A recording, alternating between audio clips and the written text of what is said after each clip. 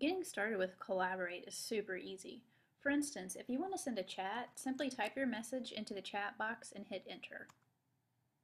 Above the chat box, you'll find the participants box. You can do several things from here.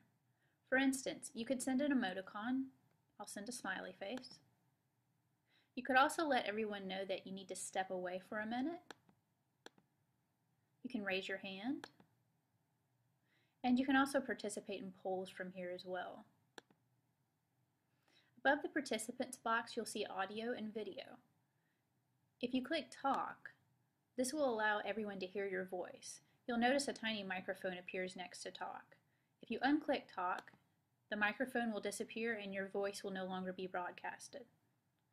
Video allows everyone to see you on video.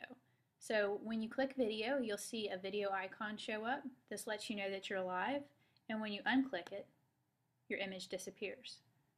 That's it. Now you're ready to get started with Collaborate.